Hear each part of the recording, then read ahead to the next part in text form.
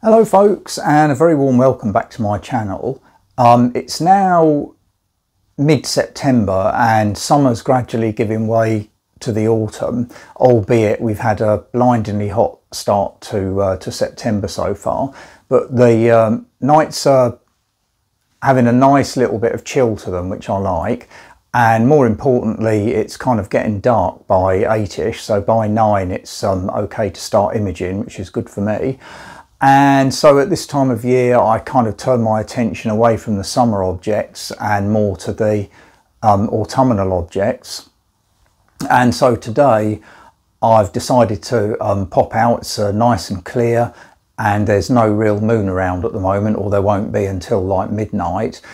So yes, I'm going to attempt to image for the first time for several years the Heart Nebula. My name's John and I make videos on camping, walking and astronomy. If you like what you see in this video, then please check my channel out, as you may find others that interest you there. But in the meantime, let's crack on with this video. So the Heart Nebula is quite a large reddish object that sits in between the constellations of Cassiopeia and Perseus. And it's about 4 times the size of the moon, I think. It's an emission nebula where the red gases are excited by the solar wind being given off by a star cluster in the middle of it. This star cluster, I think, has a bunch of stars that are about 50 times the size of the sun in it, and loads of smaller stars as well. Now, up to now, I haven't really had a lot of success with it. I tried a few years ago and it was a bit of a dismal failure really. And then I tried again and that was a little bit better, but not massively so. But in these images I was attempting to use an Altaz mount where I could only get exposures of something like 10 or 15 seconds. And that's not really enough to get the faint parts of the Heart Nebula to come out. So I just randomly, a year or so ago, tried taking a picture of the constellation of Cassiopeia just using a DSLR and I think a 50mm lens. And this was kind of so wide view that within that same picture I was quite pleased obviously to get the Cassiopeia constellation, but also the Andromeda galaxy, which sits off to one side of Cassiopeia, the Perseus double cluster, which sits just below it, and just to the left of the Perseus double cluster is the Heart Nebula, and sitting immediately below that is the Soul Nebula.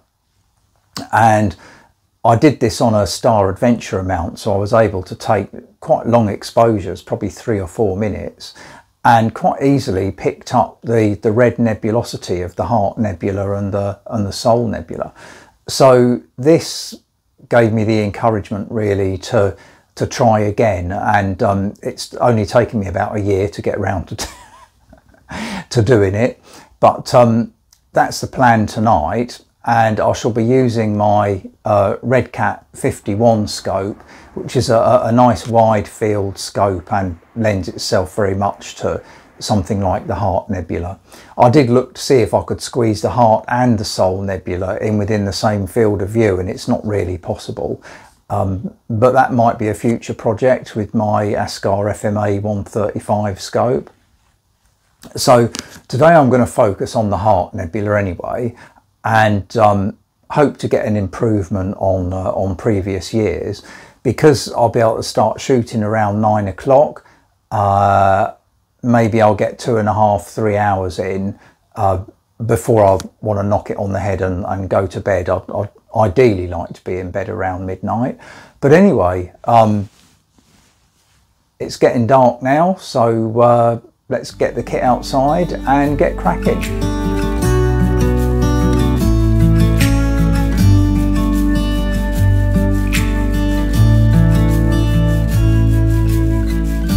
You're like a river in the dark,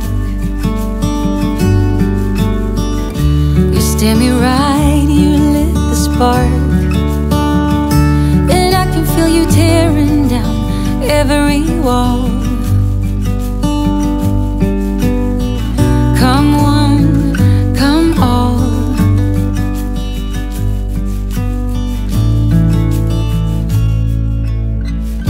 You're like an early morning breeze. Your soft red lips and gentle tease. You must have been sent just for me. Come one, come all. Just when I need you, you set sail and navigate. But when I need you, you lift me up till we levitate.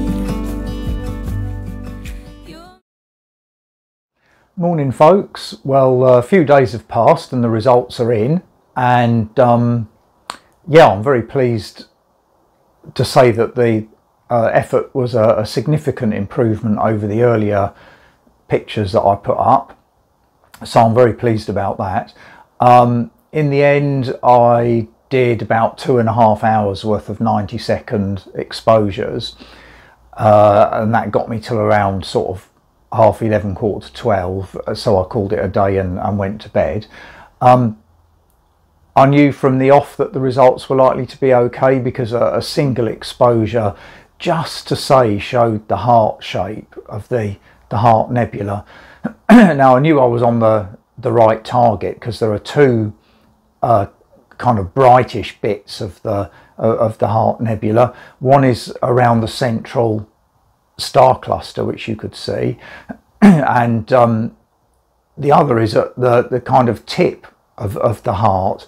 There's quite a bright bit of nebulosity that I think's got its own name. I think it's the Fishhead Nebula or something. So I knew I was sort of on target and was going to get hopefully a half decent result out of it. Yeah, so I'll put that picture up in a minute. Now, of course, although I say you shouldn't do this, you always compare your image with everybody else's, and there's lots of images that show a great deal more detail than mine does. But for me, in order to get that, I'd have to do 6, 7, 8 hours worth of exposures, I reckon. And realistically, I'm not going to sit up all night, so the only way I'm going to achieve that kind of result is to do multiple nights on the same object, which, little bit of food for thought for me really. I might contemplate doing something like that as one of my kind of improvement targets for next year. But anyway, like I often say, you shouldn't compare yourself too much with others. You only compare yourself with what you've done previously and hope to see a little bit of improvement. And in this case, I think I'm safe in saying that has occurred. So I'll put the picture up now. I hope you like it, and I'll see you next time. Take care.